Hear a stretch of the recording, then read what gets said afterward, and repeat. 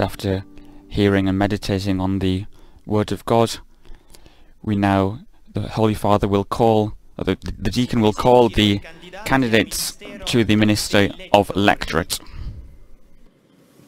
John Fellows. Monette. Here I am. Monette Tengonchang. Here I am. Romain Volombi Ebia. Me voici.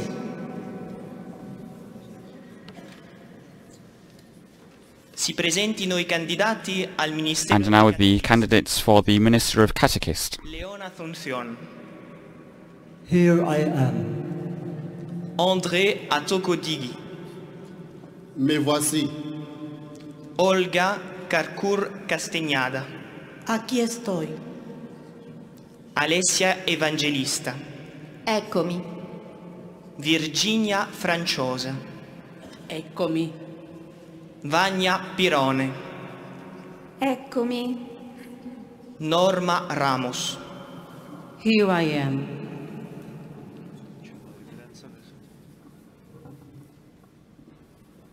And now the Holy Father will give his homily.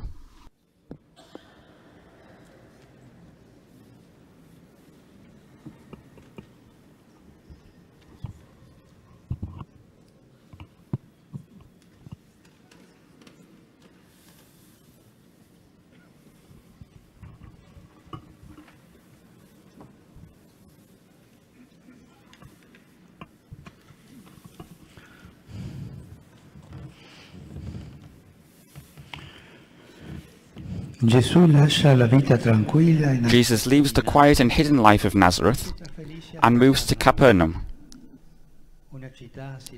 a port city located along the Sea of Galilee, at the crossroads of different peoples and cultures.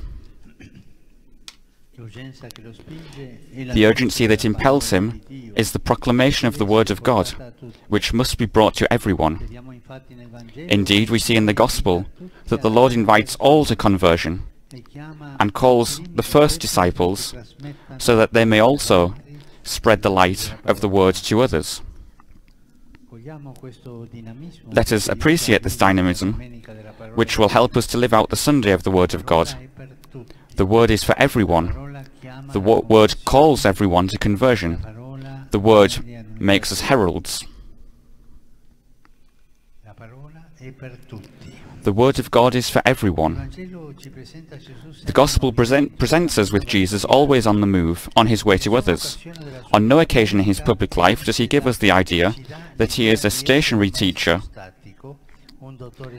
a professor seated on a chair. On the contrary, we see him as an itinerant and a pilgrim, travelling through towns and villages, encountering faces and their stories. His feet are those of the messenger announcing the good news of God's love. In Galilee of the Gentiles, on the sea route beyond the Jordan, where Jesus preaches, there was, which the text notes, a people plunged into darkness, foreigners, pagans, women and men from various regions and cultures. Now they too can see the light. And like this, Jesus enlarges the boundaries. The Word of God, which heals and raises up, is not only destined for the righteous of Israel, but for all, for all. He wants to reach those far away.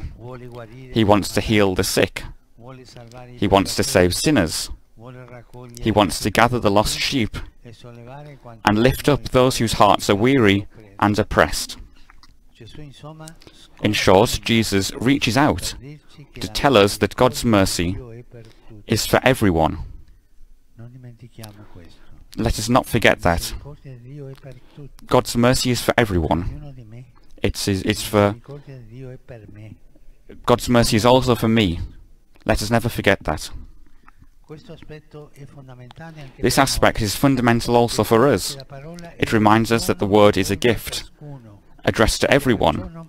Therefore we can never restrict its field of action, for beyond all our calculations it springs forth into a spontaneous It springs forth in a spontaneous, unforeseen and unpredictable way, in the ways and times that the Spirit knows. Moreover, if salvation is destined for all, even the most distant and lost, then the proclamation of the Word must become the main priority of the ecclesial community, as it was for Jesus. May it never happen that we profess a God with an expansive heart, yet become a church with a closed heart. That would be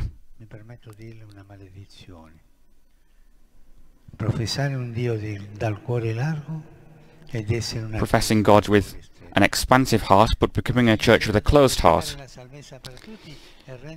We also preach salvation for all, yet make the way to receive it impractical. That we recognize that we are called to proclaim the kingdom, yet neglect the word, losing ourselves in so many secondary activities. Let us learn from Jesus to put the word at the center, to enlarge our boundaries, to open ourselves up to people, and to foster experiences of encounter with the Lord, realizing that the Word of God is not encased in abstract or static formulas, but has a dynamic power in history which is made up of persons and events, words and actions, developments and tensions. Let us now come to the second aspect. The Word of God, which is addressed to all, calls everyone to conversion. In fact, Jesus repeats in his preaching, "Repent, for the kingdom of heaven is at hand." This means that God's nearness is not inconsequential. His presence does not leave things as they are. It does not advocate a quiet life. On the contrary, His word shakes us, disturbs us, incites us to change, to conversion. It throws us into crisis, because it is a living and active and sharper than any two-edged sword, piercing until it divides soul from spirit, joins from marrow, is able to judge the thoughts and intentions of the heart. Yes, like a sword, the word penetrates life, enabling us to discern the feelings and thoughts of the heart. That is, making us see where the light of goodness is to be afforded room, and where, instead of the thick darknesses of sick vices and sins, is to be resisted. When it enters us, the word transforms our hearts, it changes us, and leads us to direct our lives to the Lord. Here is Jesus' invitation. God has come close to you. Recognize His presence.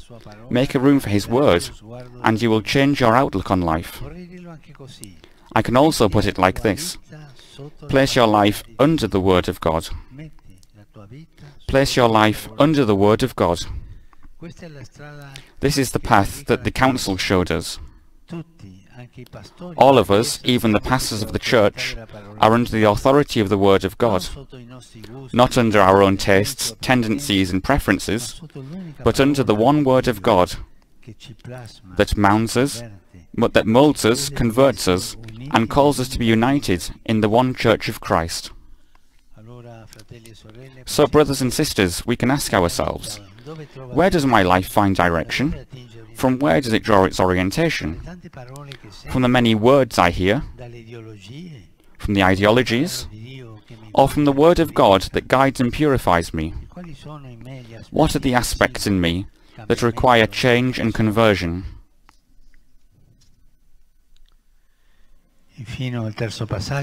Finally, the third step, the Word of God, which is addressed to everyone and calls us to conversion, makes us heralds. The word comes to everyone, is addressed to everyone, and calls us to conversion. This is the third point. Indeed, Jesus walks along the shore of Galilee and calls Simon and Andrew, two brothers who were fishermen. With his word, he invites them to follow him, telling him that he will make them fishers of men, no longer just experts in boats, nets and fish, but experts in seeking others. And just in sailing and fishing, they had learnt to leave the shore and cast their nets into the deep. In the same way, they would become apostles capable of sailing upon the open seas of the world, of going out to meet their brothers and sisters, and proclaiming the joy of the gospel. This is the dynamism of the word. It draws us into the net of the Father's love, and makes us apostles moved by an unquenchable desire to bring all those we encounter into the bark of the kingdom.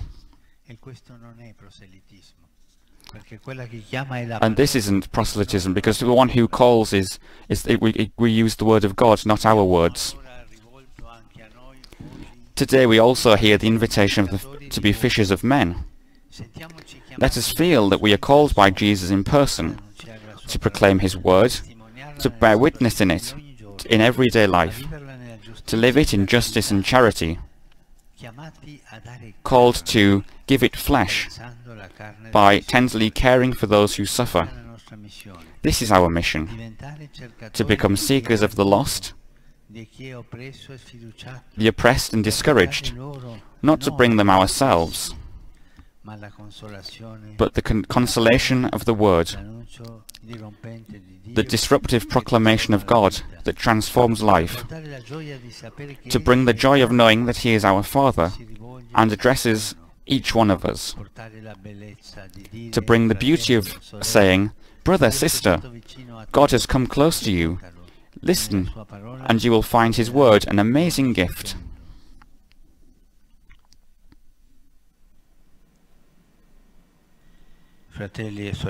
Brothers and sisters, I would like to conclude by simply saying thank you to those who work to make sure that the word of God is shared, is proclaimed and put at the center of our life. Thank you to those who study and delve into the riches of the word. Thank you to the pastoral workers and to all Christians engaged in the work of listening to and spreading the word, especially lectors and catechists. Today I will confer these ministries on some of you. Thank you to those who have accepted the many invitations I have made to take the gospel with them everywhere and to read it every day.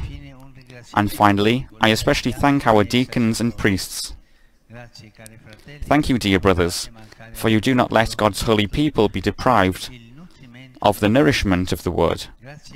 Thank you for committing yourselves to meditating on it, living it and proclaiming it.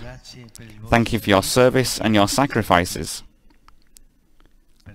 For everyone, may the sweet joy of proclaiming the word of salvation be a consolation and a reward.